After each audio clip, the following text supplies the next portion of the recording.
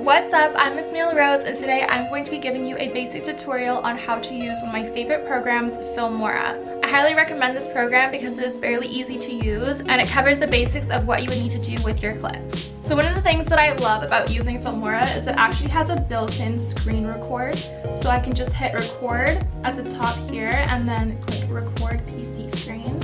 And just hit start and then it starts recording in 5 seconds. So now my PC is recording, so I'll show you guys a little bit of how I edit my clips. Now the first thing you're going to want to do when you open up your program is to import your clips. So just go to import, import media files, find the directory of your clips and then just select them.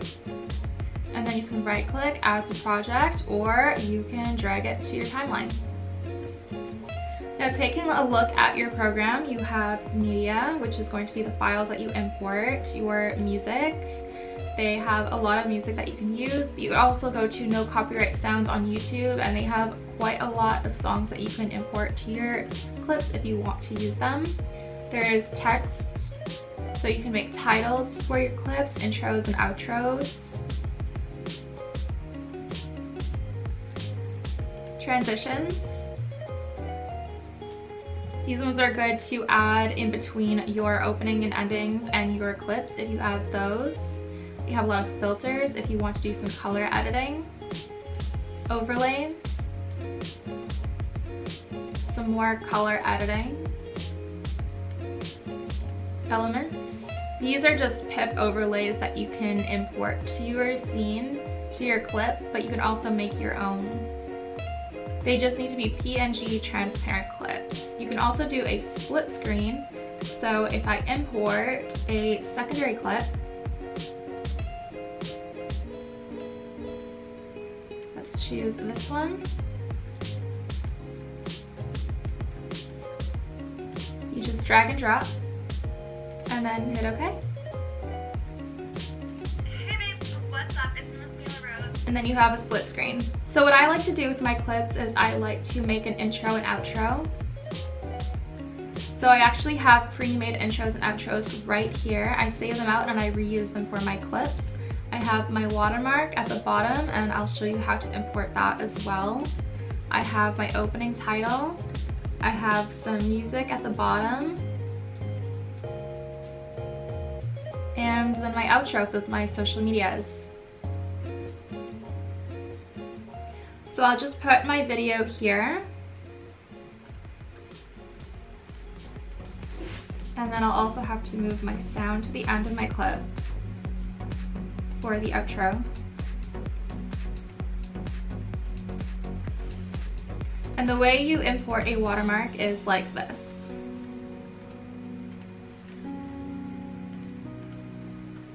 After you already made a watermark, import it to your program, software, add it to your pip. You can drag it to the start of your clip and then drag it to the end of your clip. You can have it fade in by giving it this animation here. So when you press play, it fades. And then you're going to want to resize it and locate it somewhere else on your scene because obviously you don't want it taking out the entirety of your scene. So you can just hold shift so that it retains its scale and then drag it down and move it into the corner or wherever you want to put it. Some people like to put it in this corner. Some people don't like to put their name at all, so I actually have a secondary watermark that I made.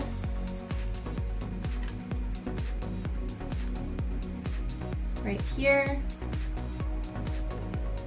And the way you make a watermark is you just, well at least I use Photoshop, and then you can just make a transparent image and then save it as a PNG so it remains its transparency. And you don't have to make a transparent image, but mine is circular, so I do have to make it transparent for it to look decent. A good rule of thumb is to keep your original clips as well. So that's how you add a watermark to your clips.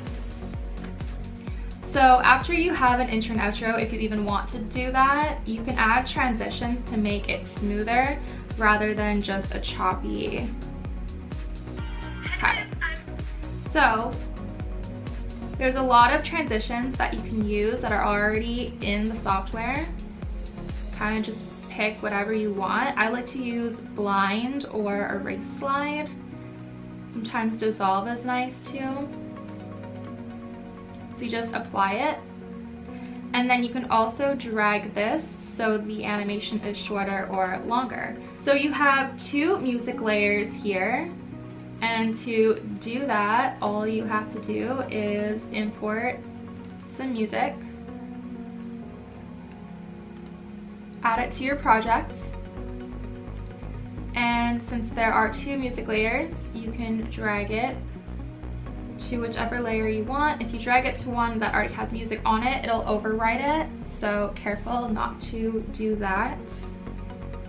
With the music, you can add a fade in and fade out, so the audio gradually increases in sound or gradually decreases when it fades out. You can change the pitch. If you have static in your clips, you can actually do something kind of nifty. So let me show you.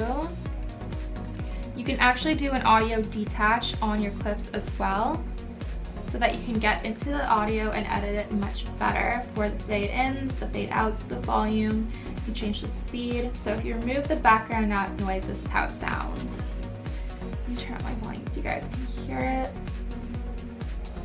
And you can also increase the volume of your playback here. So if I play it back for you guys. Hi babes, I'm Miss Mila and welcome back. So then if I want to do the remove background noise, I don't really have any in this clip, but let's do and see what it does with the weak. My YouTube channel. So it kind of makes it sound a little robotic, which is like why I don't like using it, but if you have a lot of static, doing the weak remove background noise can be actually beneficial sometimes to your clips. If I do strong, this is what it sounds like. Today I'm going to be talking about tapping. So it sounds quite robotic when you actually make it strong like that. So when I make my intros and outros, I always add text to the layers, and there's one layer text that you can see right here, and their text options are right here. So I can easily just take this out, add in any text that I want. So with this one I used, I believe it was this particle. And then you can just go to edit. You can change the font type here to make it a little fancier or more plain and simple. You can always edit them with the colors selection each of them. So yes, this one is preset to yellow. You can change it to black. If I go into advanced, I can mess around with even more settings. So there's color fill, you can make it gradient fill, you can make it image fill, you can change the effect here. Opacity is just if it's see-through, blur. There's a lot of settings that you can mess with in the advanced, and then the animation, you can choose fade for a simple one. Fly in and fly out, kind of a little more crazy. And then of course the font and the size is here with the bold, the highlights, whether you want it center or not. So I'm just going to do something very basic. I really like this font right here. Oops. And then I like to make the color either white or off-white, a little gray. You can also hold shift and drag the corners so that it remains its scale, and then you can easily center it using these helpful guidelines. And then just select the box, Control A to select all the letters.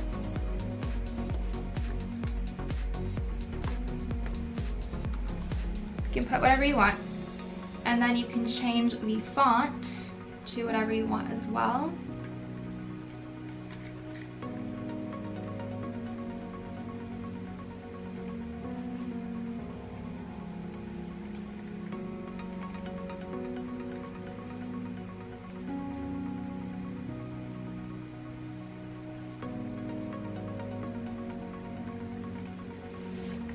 And then this is how it looks.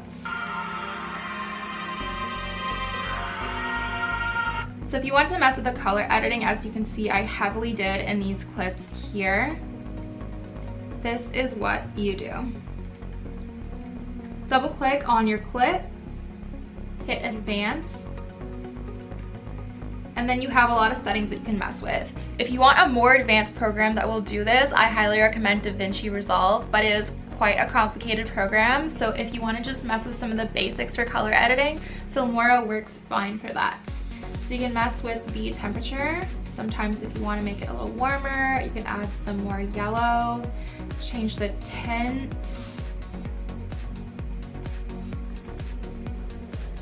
For this, they have presets, so they have some pretty interesting ones.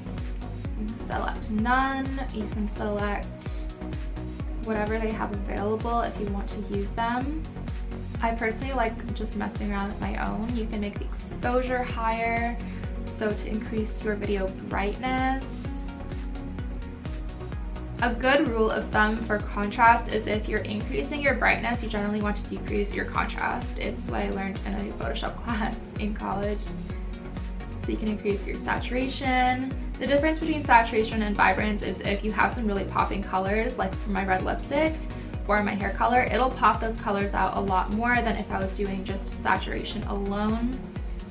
So I can make it quite saturated if I wanted to and get the colors popping with the vibrance.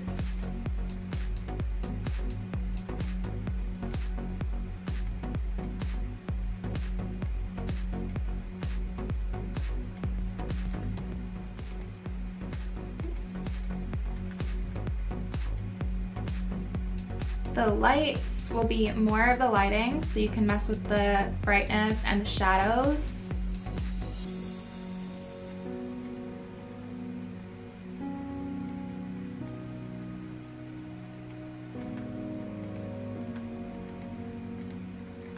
HSL goes deep into the color schemes, so you can mess with a lot of different colors. You can really pop certain colors. So for example, if I touch the red, it'll probably mostly affect my lips and my hair just because it's going to be affecting those colors the most. I can really increase the saturation on that.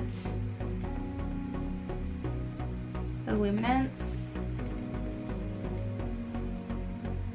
So for the pinks, I don't really have any in the scene, so it's not really going to affect that color as much as this color, which is going to affect my hair. So I can actually make myself a redhead, give myself purple hair. If you increase the saturation too much, it might look strange to say the least. But hey, for this example, let's do it. Again, there's no purple, so it's not going to really change anything.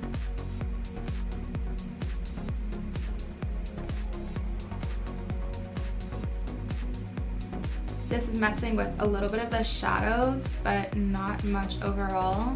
And then if you want to add a little bit extra, you can go into the vignette. I don't think I'm saying that right, don't kill me. And this is kind of a cool little feature. You can make it less round, you can make it oval. You can change the size. You can feather it more. You can increase the exposure a little bit more, give it highlights, whatever you want. So when you're done editing, just click OK. And this is what I get. So now I have purple hair. So if you're going to be doing something like cosplays, I would highly recommend really learning your color editing, because if you're going to be wearing some crazy colored wigs for certain cosplays or even your costumes, you want those colors to pop really well, because those clips are what you're selling as cosplay. So I would highly recommend you really learn your color editing softwares if you're going to be doing a lot of cosplay clips. Like, just look what you can do with these. And it actually looks pretty nice. So now I have, from brunette hair, I have purple hair, and my lipstick is more popping, and I have a really cool vignette. I don't think I'm saying that right, but yeah, you can even go further by going into the overlays and the filters. So let's try and mess with some of this stuff right now. You can add stuff like this cool fire effect, and you can extend it too, as long as you want. Hi babes, I'm Miss Mila. Now I kind of look like a demon from hell. And welcome back to my... Or you can just add some color leaks, or just an overlay completely. So sometimes they'll say there's no parameters. You can't edit the overlay out, but for some of them you can. So let's try sunshine.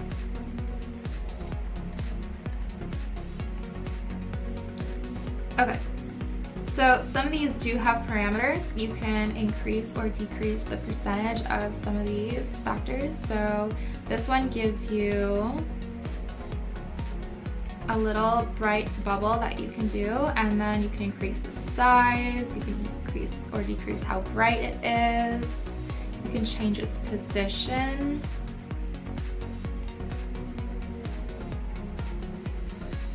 So yeah, really cool. You can really mess with the filters and the overlays. You can even make it look like old film if I add something like this.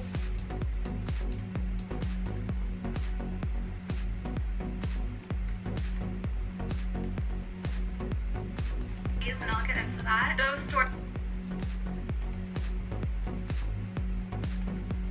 You can add static.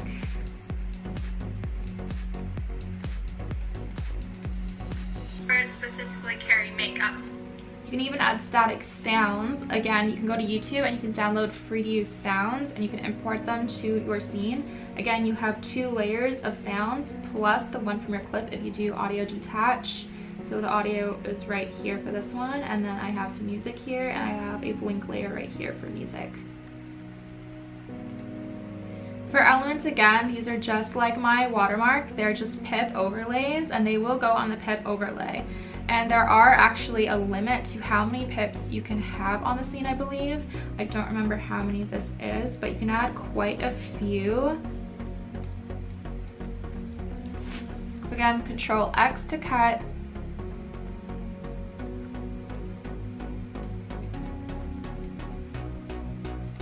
Control V to paste. Oops, not what I wanted.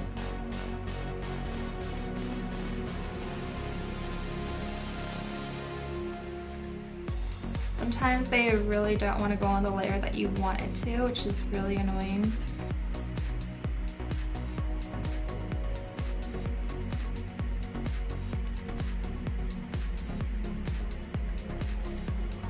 So again, this is just another pip layer. This is to just get a big It's box. pre-made, and you can stick it wherever you want, and then you can also resize it. You can rotate them using this right here.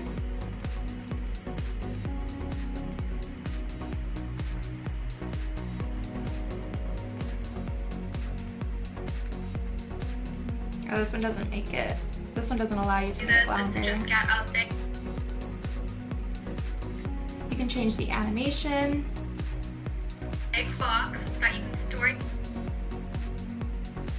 you want, you can make it shorter though. This is to just get a big.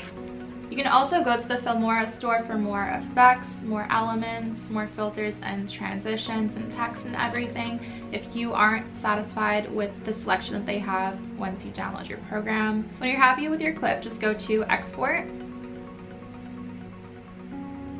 And there are a lot of options that you can choose from: WMV, MP4, AVI, MOV. The ones that I would recommend using the most would be MP4 and AVI, just because MP4 is going to give you a really good quality video and is highly recommended on a lot of clip sites. So you can just go to settings, depending on the video, the camera that you recorded on, and it probably would be between 720, 920, 1080, or the 4K. And you can export it for best quality or good quality. Keep the frame rate at 60 frames per second unless your camera records at a different frame rate. Usually don't mess with these other settings, just the resolution. And if you want it best, better, or good, and then you just hit OK. after you have it named, of course, and your save to directory is chosen. And if you want to export it as an AVI, this would actually make your file the smallest. I actually enjoy using AVI files for my Dropbox because my Dropbox is limited on space, and AVI will export it to smaller files for you. So there you have it, a basic guide tutorial on how to use Filmora. And if you want to check out different programs as well, I highly recommend Final Cut Pro, DaVinci Resolve, and to help you make your watermarks and some other art for your clips, you can try Photoshop. I hope you guys enjoyed my video. If you liked it, please give a big thumbs up, subscribe, turning the notifications on down below, and I'll see you guys next week. Bye!